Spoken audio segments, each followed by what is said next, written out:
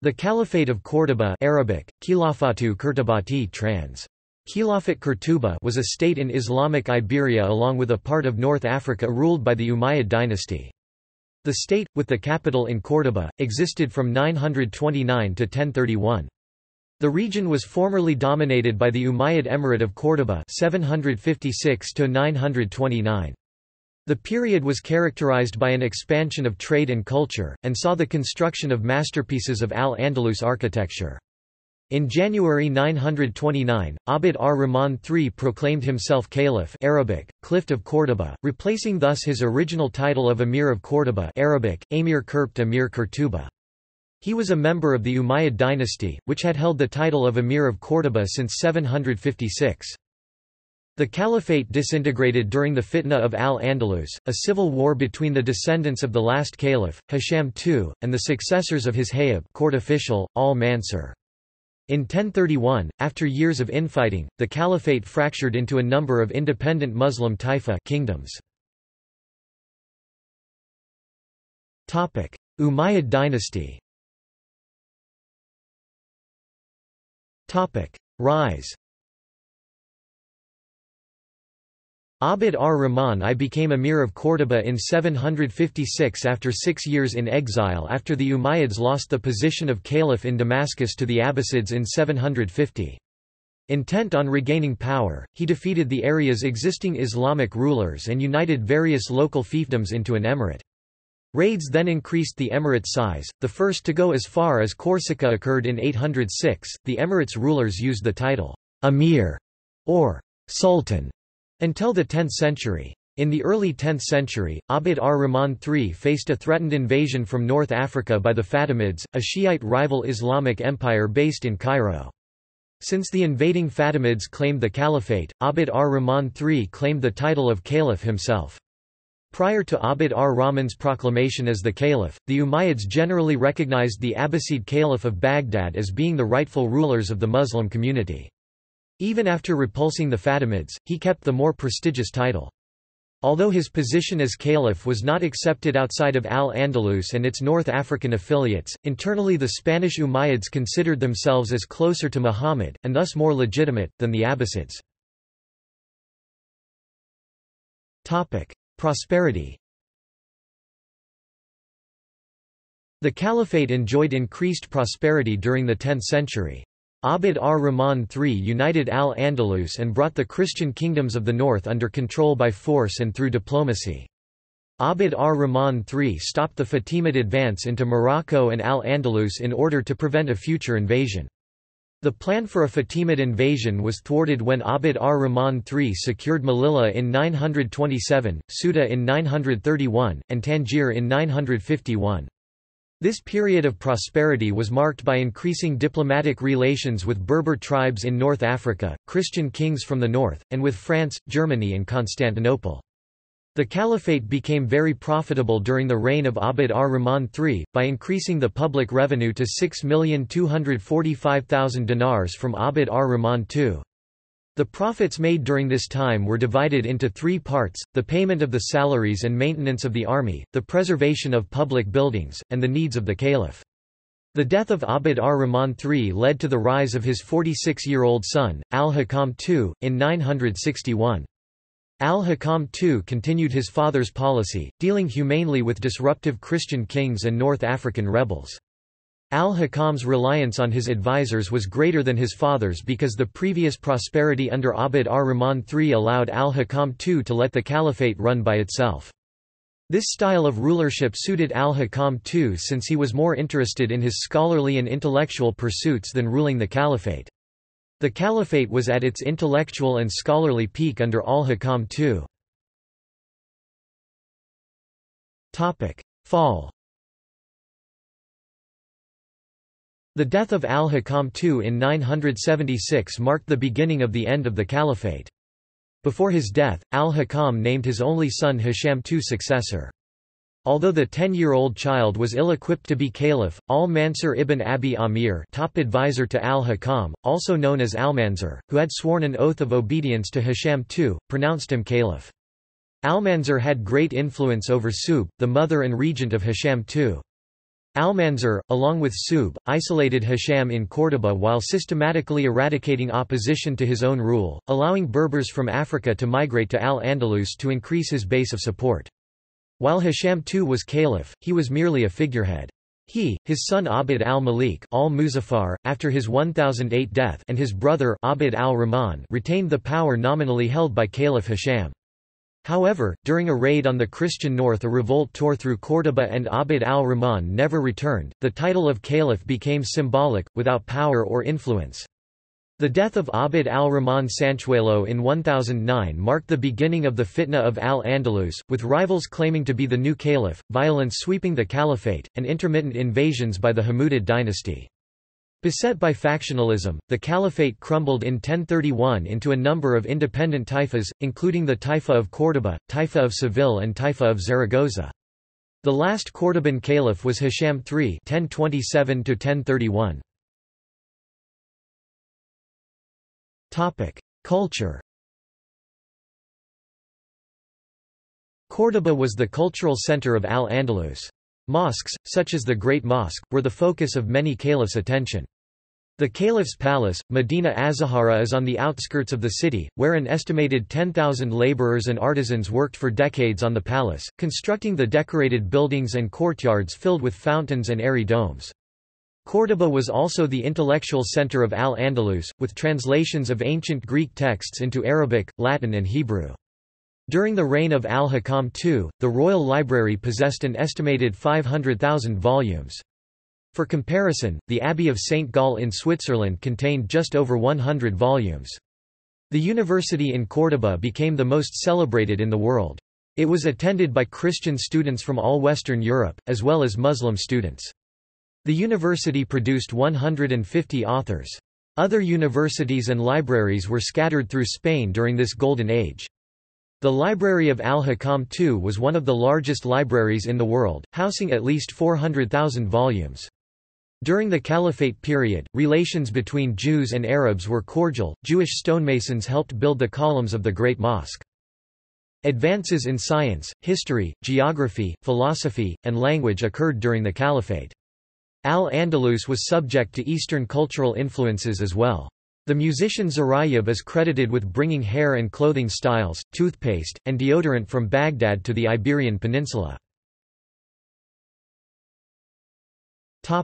Economy.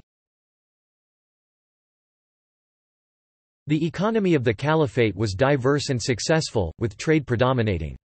Muslim trade routes connected Al-Andalus with the outside world via the Mediterranean. Industries revitalized during the Caliphate included textiles, ceramics, glassware, metalwork, and agriculture. The Arabs introduced crops such as rice, watermelon, banana, eggplant and hard wheat. Fields were irrigated with water wheels. Some of the most prominent merchants of the Caliphate were Jews. Jewish merchants had extensive networks of trade that stretched the length of the Mediterranean Sea. Since there was no international banking system at the time, payments relied on a high level of trust, and this level of trust could only be cemented through personal or family bonds, such as marriage. Jews from Al-Andalus, Cairo, and the Levant all intermarried across borders. Therefore, Jewish merchants in the Caliphate had counterparts abroad that were willing to do business with them. Religion. The Caliphate had an ethnically, culturally, and religiously diverse society. A minority of ethnic Muslims of Arab descent occupied the priestly and ruling positions. Another Muslim minority were primarily soldiers and native Hispano-Gothic converts, who comprised most of the Muslim minority, were found throughout society. Jews comprised about 10% of the population, little more numerous than the Arabs and about equal in numbers to the Berbers. They were primarily involved in business and intellectual occupations. The indigenous Christian Mozarab majority were Catholic Christians of the Visigothic Rite, who spoke a variant of Latin close to Spanish, Portuguese or Catalan with an Arabic influence. The Mozarabs were the lower strata of society, heavily taxed with few civil rights and culturally influenced by the Muslims. Ethnic Arabs occupied the top of the social hierarchy. Muslims had a higher social standing than Jews, who had a higher social standing than Christians.